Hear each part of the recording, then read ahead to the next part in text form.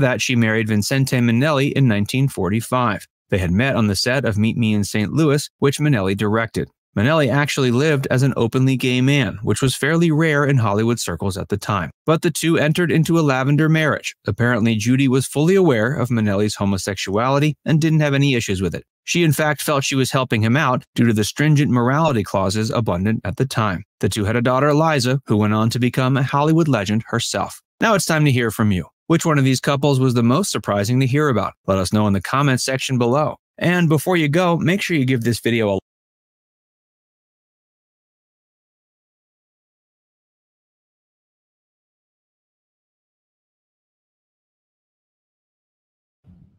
Robert Taylor and Barbara Stanwyck.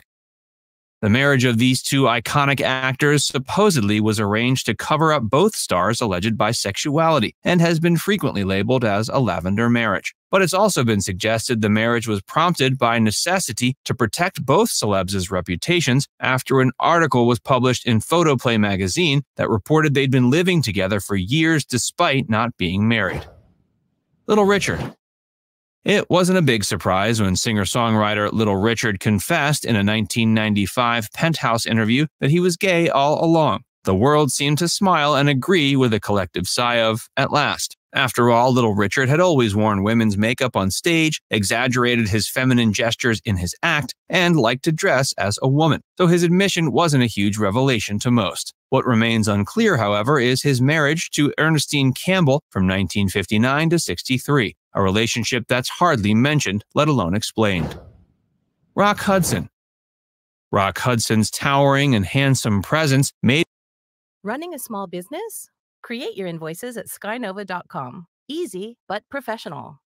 Drinking coffee every day didn't work for me, but I couldn't figure out why until I went from 184 women go weak in the knees. He dominated the silver screen in the 50s, often sharing it with legends like Elizabeth Taylor and Doris Day, in various movies ranging from comedies to dramas. He tied the knot with Phyllis Gates when he was 30, but the marriage lasted only 3 years. Hudson kept his sexuality a secret, though many of his co-stars knew or at least strongly suspected he was gay. Sadly, he succumbed to AIDS-related complications in 1985 at age 60, leaving behind his longtime lover Mark Christian, who later sued his estate. Hudson's death raised awareness and support for the AIDS crisis and its research.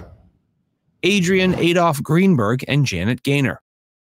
Janet Gaynor, a Hollywood star, and Adrian, a costume designer, wed in a marriage of convenience in 1939 and had a son. They both had same-sex attractions, but they hid them under a forced marriage by the studio system. Adrian died in 1959, and Gaynor remarried to producer Paul Gregory. Gaynor and Gregory befriended Broadway star Mary Martin, who also liked both genders, and her husband Richard Halliday, a drama critic who likewise kept his homosexuality a secret. The four lived together on Martin's ranch in Goiás, Brazil for a number of years. Cole Porter.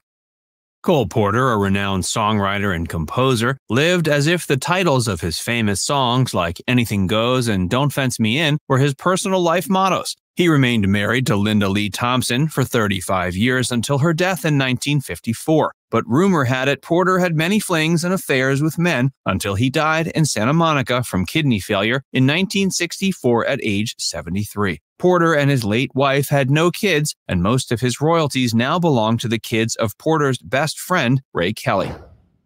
Tony Richardson.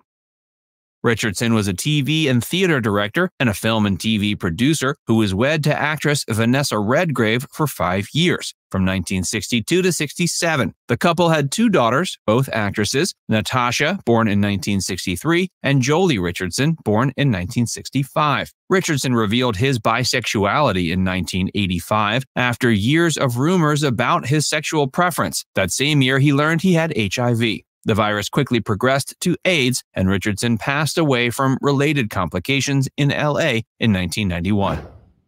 Anthony Perkins.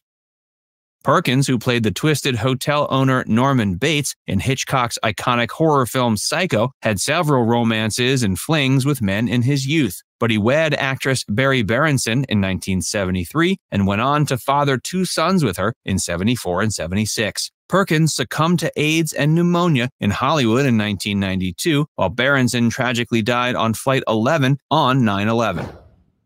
Alan Cumming. Alan Cumming is a Scottish actor who is openly bisexual. He was married to actress Hilary Leon for 8 years, from 1985 to 93. Some sources claim this was a lavender marriage, a marriage of convenience to conceal his sexuality. But Cumming has never confirmed or denied this allegation. He later dated actress Saffron Burrows for 2 years before meeting his current husband, graphic artist Grant Schaefer. Cumming and Schaefer became civil partners in London in 2007 and legally married in New York in 2012.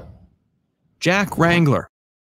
Wrangler was a trailblazing gay movie star who married a woman he adored in his later years. He wed singer Margaret Whiting in 1994 after he quit acting and went on to create musicals for her to perform in. Wrangler was always open about his sexuality, though he faced backlash from his fans for going straight when he married Whiting. His most famous quote about his sexuality was, "I'm gay, but I could never live a gay lifestyle because I'm much too competitive." Wagner passed away from emphysema in New York City in 2009. Cary Grant. Cary Grant was one of the most popular and charming movie stars of Hollywood's golden age. He was also the subject of persistent rumors about his sexuality, which he denied throughout his life. Some sources claim he was gay or bisexual and that he had relationships with men before and during his 5 marriages to women. One of his alleged lovers was Randolph Scott, another actor with whom he shared a house for several years in the 30s. They posed. What rapper we know shared the apartment together in Brooklyn with a football player?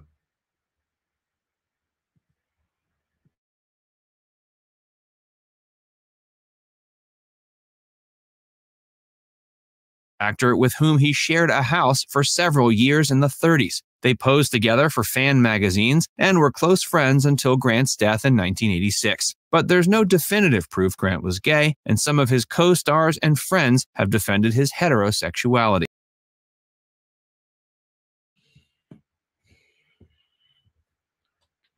Now, I've never heard of lavender marriage. I never heard of that, right? Until yesterday. And then I started researching it. And Jesus Christ, some of the biggest stars lived a lie right in front of the world, as they do today.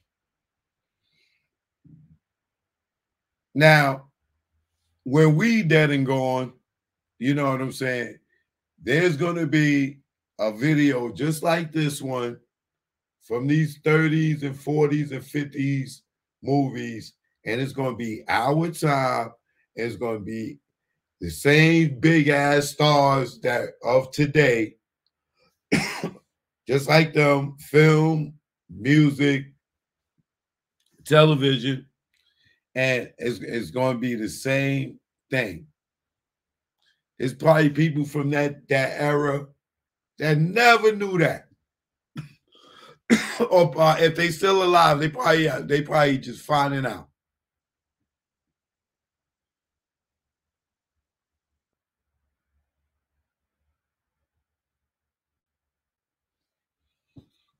Let me see, by any chance,